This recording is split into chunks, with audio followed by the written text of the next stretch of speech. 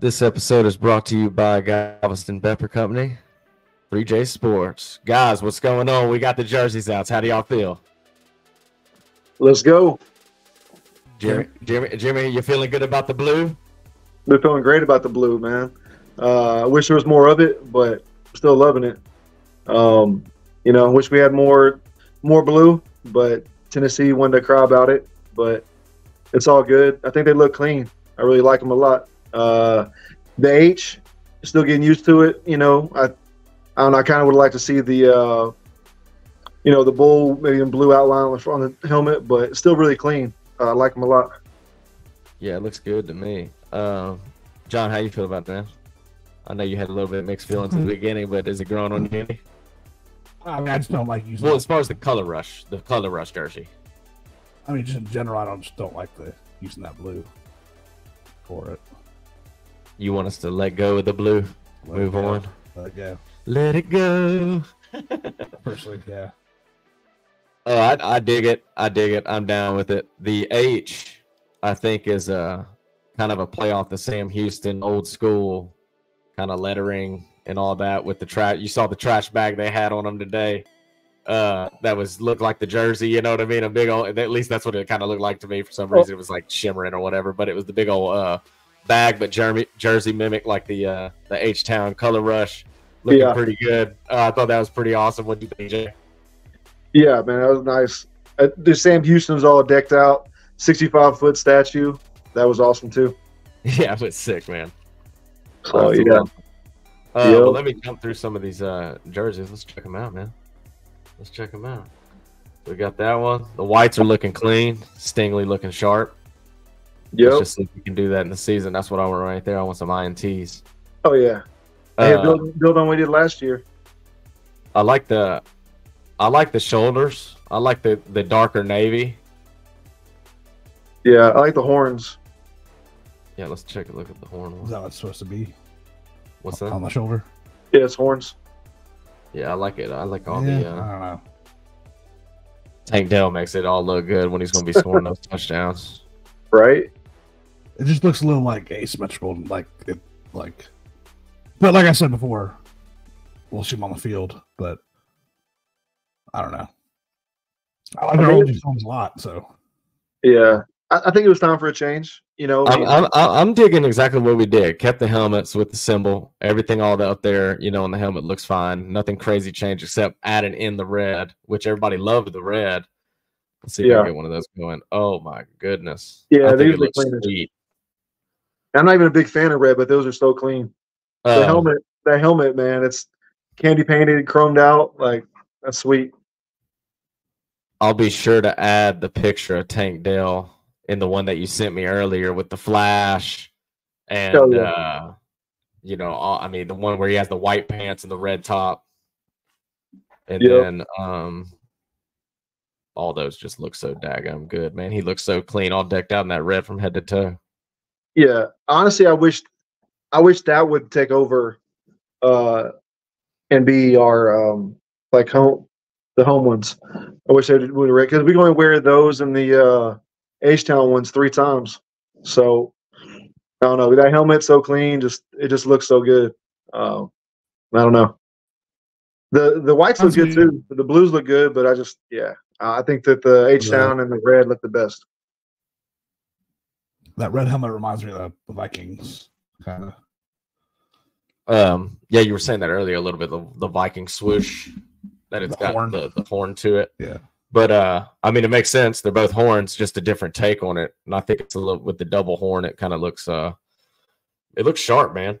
Yeah, I like the red. Do you like the red? Or you just I think the white red blue? are the favorite out of all of them for sure. Yeah, the red. Which is cool because you didn't really care for the red ones, the previous ones. Anderson, baby. Like the one, the new H. I don't. There's the new H right there. To me, it doesn't look good on the helmet. I don't know. It looks like a Madden logo. Like you go through Madden and you can choose like the old ones. You know what I mean? But like I said, let's see him on the. See, I heard doing the last one real quick here. With that one, if you zoom in on the helmet, they were saying it's got red sparkles. Yeah, red sparkles in it too. Yeah, there's a lot of red sparkles all in up in here.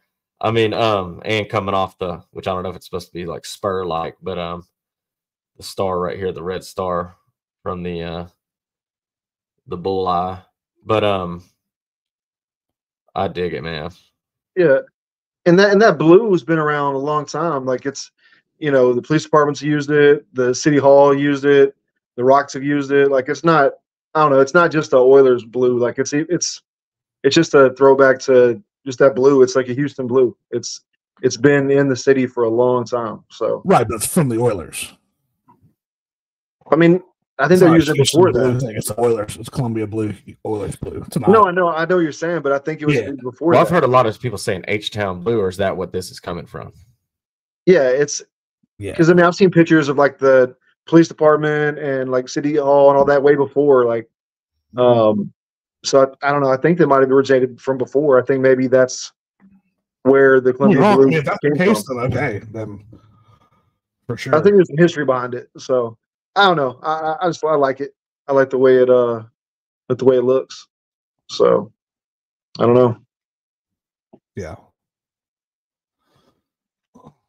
So we'll see. Let's see him on the field. Could feel totally different with. Yeah, when they're scoring touchdowns, they look really good. But it's just to me, it's a newer style. Like D'Amico had a comment. He was talking to the players, and he was like, "Man, y'all wearing the same jerseys I did." So I don't know. I think it's cool. If you just to say, if we would have won Super Bowls, then maybe don't change the jerseys because you have history. It's kind of like old school. You keep your stuff, Green Bay, Bears, all that, but we haven't won anything yet. So I'm good with changing it, making it new age, just mixing up a little bit. So maybe we'll have better luck in these. I like the darker blue. The red is just so I want to call it just a red because that's the on Annandale with their tone. It was bam, popping. Which I don't know if it was just because the photography they're changing with the, the colors in the picture. But man, it's a pretty wicked red. Yeah, yeah, and the collar that's pretty cool. Just their font. I don't know. I like these overall better than any of the jerseys we had before. Like all the new jerseys, I like them better than the ones we had before. It's got the good our symbol, the emblem on the side there, and then it says H-Town inside the neck, which you can't see within the right. In the what are we calling this? H-Town blue? I mean, I think so. That's what I would call it. But they had to do something to get a H-Town blue. Got the new jerseys looking good. Steel blue. Steel blue. Yeah. So like blue steel. Steel. I mean, what the original name, like Columbia blue. I can't turn left. Well, it's actually deep steel blue, Liberty white, and battle red. Are the right? Oh, is that okay? But the new blue. I mean, is that the new blue? It's not necessarily Columbia blue. It's like it, but it's I don't know. I even like how no. On that new. Oh, are they saying that's because these are darker. This is a darker navy. Yeah, but they were saying, I was watching the thing about it. They were saying that the original jerseys were darker. They had lightened them up a little bit as the years went by. Oh, okay. So this is going back to the original David Carr days. Yeah, Billy Miller scoring a touchdown against the Cowboys. Right. In there. Yep. Good times. Looks great to me. But yeah, the helmets, I like all the helmets, for sure. Even on the H1 that I'm getting used to, I like the blue bull on the back. So that's pretty cool. And then on the jerseys where they say it's Houston, then H-Town, then did they even say Texans? I know that the blue ones are H-Town in the front. Oh. Right. You better watch out. He's coming for you. All your quarterbacks. I was going to have a big year because they're going to have to worry about, man, it's going to be nice. He's coming for you. We got a lot more pass rush coming this year. Mm-hmm. Man, it feels like we've been waiting on this moment for a while now, talking about the jerseys and getting everything going and rolling and YouTubing, and it's looking. It's good to see that they're finally here, and I'm pretty satisfied with them. I can't wait to get one off my what are you gonna get? Favorite websites. HoustonTexans.com. You know what I mean? Right. Which one are you gonna get? The store at Reliant or NRG. NRG, yeah. Team shop. Check it out. Well, even though we got the jerseys of releasing and everything, I mean, we don't have much going on tomorrow night for the most part. But besides watching the draft and enjoying some of the draft picks going, besides Caleb Williams, which everybody's going about him, Jimmy, I got a question for you, man. Are you really that impressed with Drake May or Bo Nix or Jaden is it Jaden Daniels? Yeah, I would say Daniels. Jaden Daniels. Jaden Daniels. I don't know. People aren't talking about what's the dude from Washington? Penix, Michael Penix, whatever. Like he has a hell of an arm. Like nobody's really talking about him. I think he's a little older, and I know he had injury history before, but and I know he struggled a little bit against the top defense in the championship game, but in Michigan, but he's a really good player. Drake May, I don't get it. Jay Daniels is an athlete. He had a great season, but I don't know. Honestly, I don't even know what Caleb Williams is going to do. He might end up being, but people are talking about him like he's going to come out and put up C.J. Stroud numbers, but that doesn't happen very often. Like Stroud probably had the best rookie year for a quarterback. Yeah, I think anytime you're going to get into that kind of thing, it's like now the bar set kind of with newer, with like CJ Stroud. It's one of those things where it's like, none of those dudes to me are like front runner level to where. Yeah. Caleb Williams, Trubisky, all these quarterbacks that you drafted super high, and their game just does not translate to the NFL for some reason, whether it's coordinators or, Right. Now, I will say Caleb Williams, like he is really talented, and Chicago has put a lot of receivers in front of him. So, he could have a really good year, honestly, but I don't know. We'll see. We'll see how he does. They're pretty much already sold on him, but honestly, I think Marvin Harrison, man, he's probably going to go like 4, but because everybody needs quarterbacks, but Cardinals are going to get a great player. I'm just wondering if maybe if we trade into the bottom of the first round, if we trade up, if somebody drops, or if we're going to be comfortable waiting at, deep down at 2. Yeah, we'll see.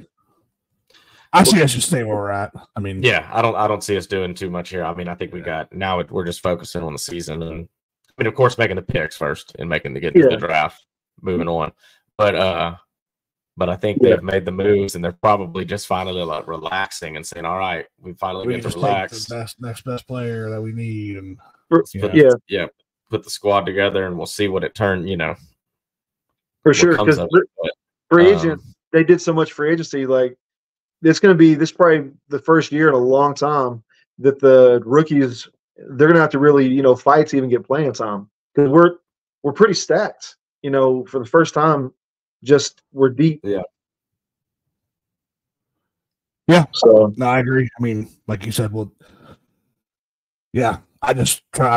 If we trade up, cool, I guess, depending on what the terms would be. But I'm cool with where we're at and just adding talent, developing it, and people that can contribute, make the roster. And, be a great backup or I'm ready to see Stephon Diggs. What number is he wearing? Have we found out? Man, I should. Man, I don't even know, honestly. I think he's wearing number 1. I don't know. I saw that somewhere. There's like 713. Oh yeah, you're right. It's 713 thing. Yeah, but I don't know if was that verified or not. Or? 713. No, I'm not sure. I don't know. I'm just ready to see all these guys. Because wasn't that Tank Dell? Kill it. I think Tank Dell was 13 in college, right? Yeah. Yeah, because they were saying during the season they were saying something about we should have kept 13 for the CJ Stroud, Tank Dell, right? 713, which is cool, but yeah. No, I can't wait for the season, and like the draft almost feels like a bonus. Like obviously we have, second, third round picks that when you draft people there, they're expected to, produce or at least, contribute.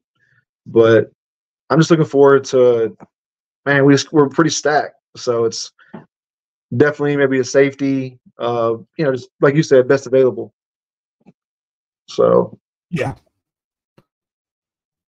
Yep. They just kind of like, hey, we're just chilling out. We put in a lot of the work, to like, made so many moves that we just kind of sit back and take the best player. Yeah, I mean, for sure. The pressure. I'm sure there's pressure making those picks. Nobody's saying there isn't. But right. Yeah.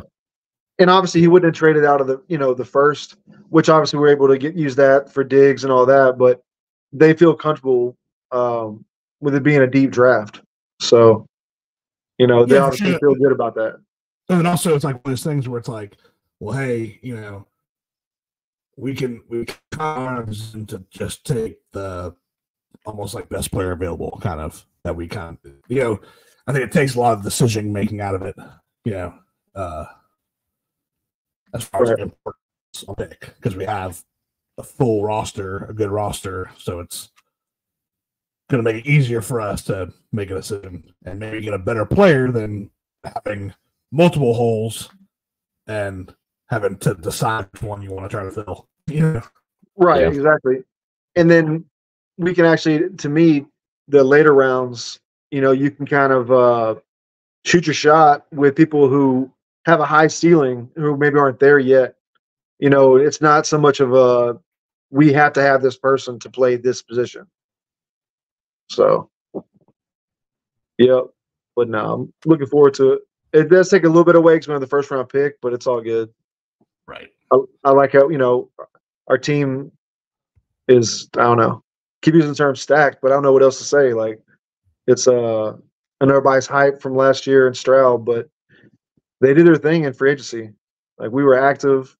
We addressed a lot of needs, spent a lot of money. So, yeah. It's ready for that season to start. Yeah, looking forward to it. Put it on the field and prove it. Get it going. Those new jerseys. So what? So they were okay. So what's the standard home and away are the same things, just white and blue jerseys? Yeah, pretty much. Yeah, same uniform, just different color jerseys and pants. Yep. Like white on white or blue on white or right. Because we're only allowed to wear a different kind of helmet or jersey. I think it's only 3 times, which I wish they would do a little more, but it is what it is. Yeah, I kind of like that too, though. It's like kind of showcasing those. But whatever, like wouldn't say old school, but I just like the traditional, just wearing that jersey, and I think it's cool to have those couple alternates to wear a couple times, for a big game, maybe a primetime game, or Yeah, we still don't know yet. We've got to have. The schedule. We know what teams we're playing, but we're gonna have some primetime games this year. Oh, like we proved it. We're gonna have some night games, primetime. I want to see those jerseys. Monday Night Football, like they want to see them. In the jerseys. In the jerseys. Oh, for sure. I mean, just CJ Stroud by himself. Yeah, I mean, he would draw those games, and then everything we've added, it's definitely going to be some more. Yes, more non-noon starts. Definitely. It's gonna be crazy seeing people actually talking about us and not talking down about us. It's going to be the first year in a while where they're actually going to be all hyped up, national media actually talking good about us. So I'm looking forward to seeing the change on that too. Yeah, same here. Same here. A lot of that too, 180-degree difference than definitely before last dumpster fire. Big time. Definitely. It's nice. We got it all rolling in the right direction and looking good and feeling good, and can't wait to just keep on playing good. You know what I mean? For sure. Well, hey, if you get time, getting close to Mother's Day on May 11th. May 11th. Run on down to Galveston. We got the Hot Sauce Festival going on. It's Galveston Hot Sauce Fest. It's the 11th. We're trying to get some details. We're probably going to be we are going to be. Yeah, any details are on the bottom ticker there. You can get. Yeah, but we're gonna be out there. From what I think, we're gonna have our own booth, and then we'll kind of working on some stuff with the organizer to maybe host the eating contest or something, or be involved, somehow. But we're gonna be down there hanging out, promoting, live streaming, talking Houston sports, some giveaways. Yeah. There it is, May 11th, 2 to 8 p.m. So check us out, man. We're going to be doing, like John said, we're going to be doing the live stream, all that good stuff. Yeah, and I'll share on our Facebook, I'll share the actual Facebook link. So if you want to check out all the details, besides it, I'll put that'll be on our Facebook page for show. All right. Well, you can catch this episode of 3J Sports on YouTube or Spotify. 3J, we're out.